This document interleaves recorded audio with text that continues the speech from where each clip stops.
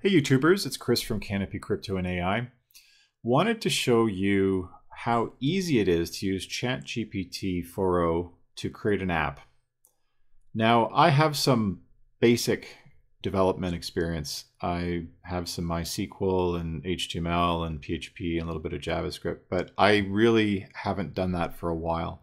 And I want to show you the quick process of how I created an app within 20 minutes for forecasting the local wind in my area, and just a basic desktop app that you can create with ChatGPT. So I started with, really basic, broad. I said, provide me with all the code for a 7-day wind forecast app for a city and country I input into a form. So I'm initially hoping that it would create an HTML file, which I'm more familiar with, but it started to give me a Python script. And I didn't really love that. So, it churned out this, but then I thought, okay, well, and it gave me the steps on how to do it. You do need, if it's a weather app, you need an open weather map free API key, which you have to sign up for, which I did. No big deal. And it wrote the code in Python. So I was like, okay, that's great. But it gave me some HTML templates. And it became this kind of Python thing, which I wasn't really familiar with. But then I said, well, okay, create an HTML and JavaScript app for a 7-day wind forecast. And it did that. So this is something I could understand. I just find it's easier. I don't know Python, but I know HTML. And it gave me a basic index.html file. And it was one file and it had everything in it. Initially, though, it looked horrible. It was not formatted well. So I was like, okay, and there's a few tweaks. I wanted the speed, the forecast of the wind speed to be in kilometers an hour, and a few tweaks, which I just added as we went along.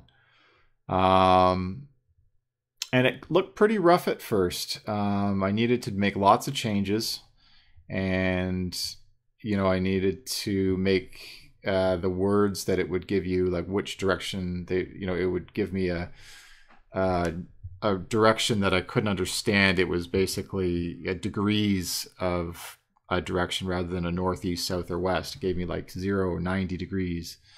So anyway, there's some back and forth thing, change the degrees, convert the wind direction to words, basically, and give me a little bit more functionality. I wanted it to figure out the geolocation automatically of where I was rather than me having to input it.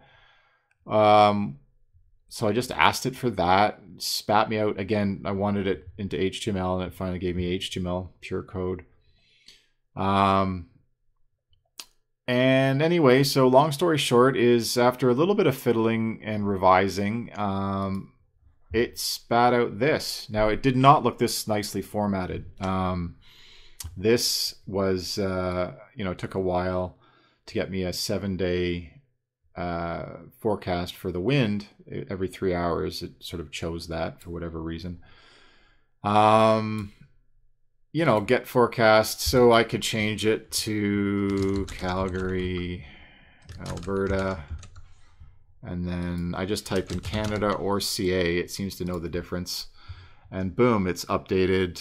Now Calgary, Alberta, wind forecast for 7 days.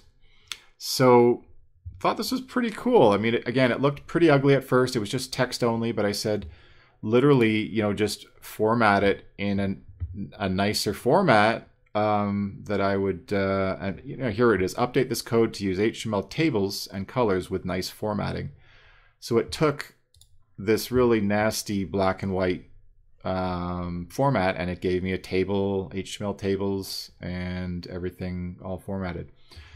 So again, I'm not a coder, but and I did have to go and sign up for an API key at Open Weather AI. That was the only, the API key had to be added manually. So that's the only thing in the code you had to kind of go in and do. But other than that, I didn't really mess with the code. I just asked ChatGPT to update it and give me basic HTML. And literally, you can, just save it to your desktop as an HTML file, one file, and you've got this cool little app. So yeah, I encourage you to just try, again, ChatGPT 4.0, the Omni version, is super, super smart and user-friendly.